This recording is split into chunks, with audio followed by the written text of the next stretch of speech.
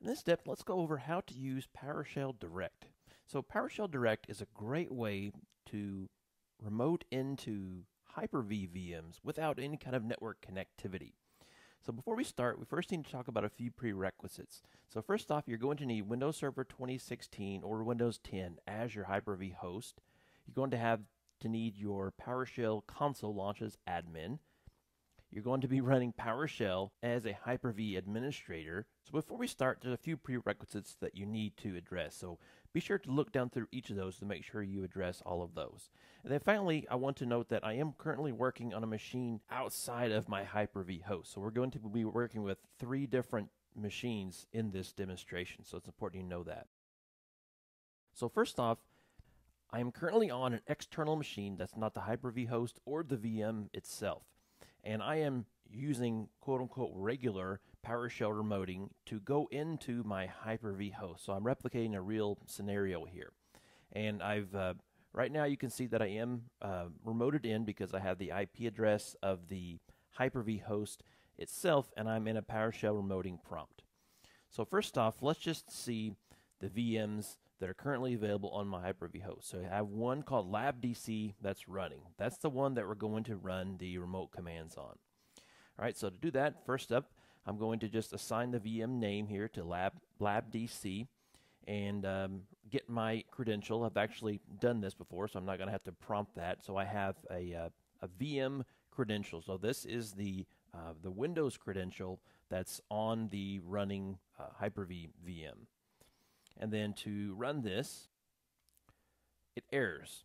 Well, why does it error? This actually took me a little bit to realize that I was running into the CRED SSP double hop problem. So the problem is, not only did I have to deal with DNS problems, IP, all that networking stuff, and authentication, I also had to deal with the CRED SSP double hop. So if you're not familiar with that, that is an instance to where if you are using PowerShell remoting to go into one machine and you're in there, it's not going to allow you to pass those same credentials that you provided onto another one. So right now it won't work.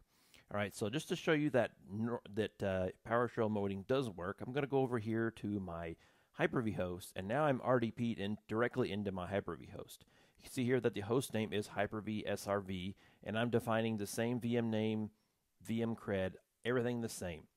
And now when I run this, see that it comes back as the host name of LabDC, so it actually works. But I have to RDP into my Hyper-V host directly. I'm not really keen on managing servers with GUIs and RDP, so we can actually get around this by using PowerShell Direct.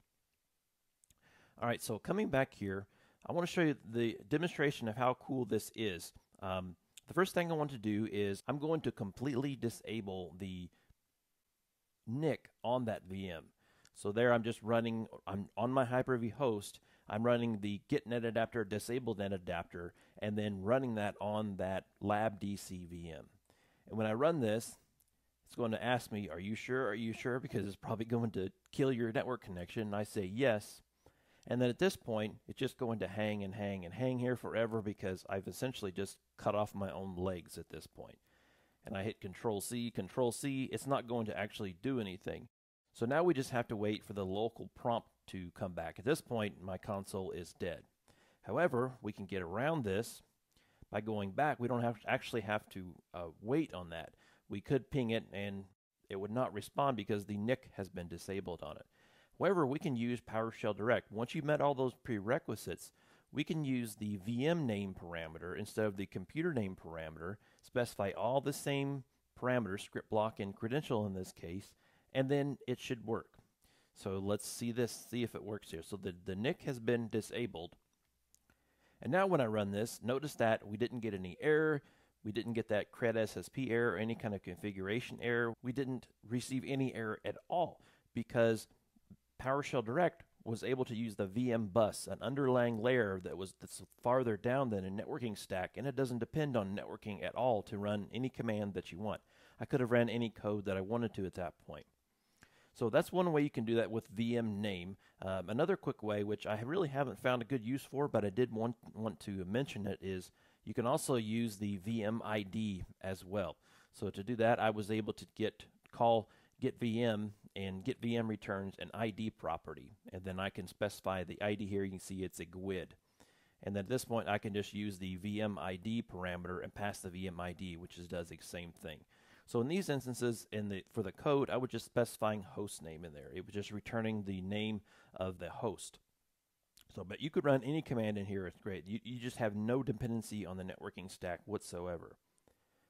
All right, so I went back over here to my Hyper-V VM, and now that it's finally returned the prompt, now I'll just try to ping labdc. Okay, notice that it's obviously not working. It's giving me destination host unreachable. At this point, I could just try to run these, run this all day. I'm not going to run anything because it's all depending on the networking stack. So that has been how to run remote commands on Hyper-V virtual machines with PowerShell Direct. Thanks for watching.